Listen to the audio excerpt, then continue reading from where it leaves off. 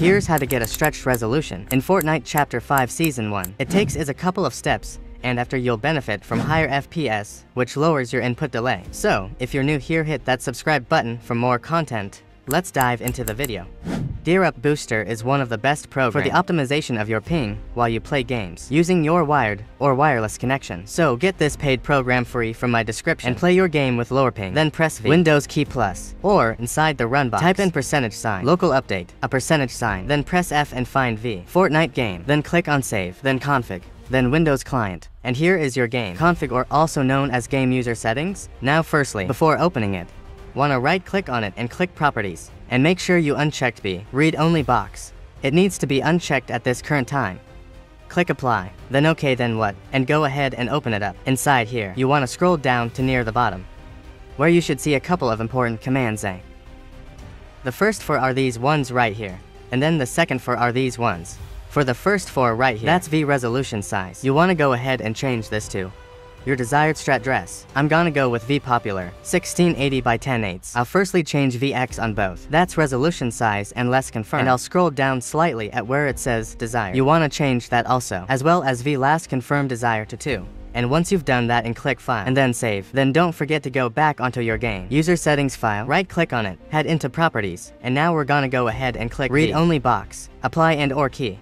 The reason we're doing this is so that Fortnite automatically reset it back to the default rays, which it will do if this is unchecked. So make sure it's checked when you use unstretched rays. For step no, you wanna right click on your desktop and open up NVIDIA control panel. If you don't have it, you can go into a Microsoft store and you'll see the control panel here. Just open it up from there. Inside you wanna go under where it says change resolution. Then you wanna click on your main game and monitor. You wanna make sure you've got the highest refresh rate or a user nut. Then you wanna click on 1920 by 1080 even 8 of 1. And then select customize. A customize box will appear. Please ensure that you've got the enabled resolutions not exposed by display ticked. This is important.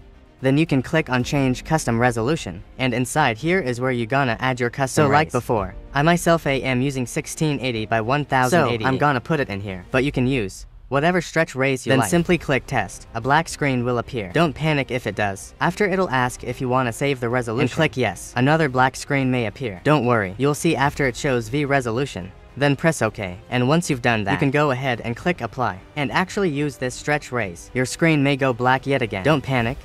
And to get back onto 1920 by 1080, on your desktop, you just have to select V near the resolution.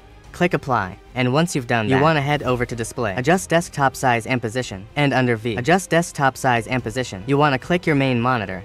Make sure you're using full screen to prevent any sort of black bars. In addition to that, you also want to perform scaling on GPU. I have seen some people use display, but I always like to use vGPU scaling, and this is really important. You also want to tick V, override the skill inward, set by games and programs.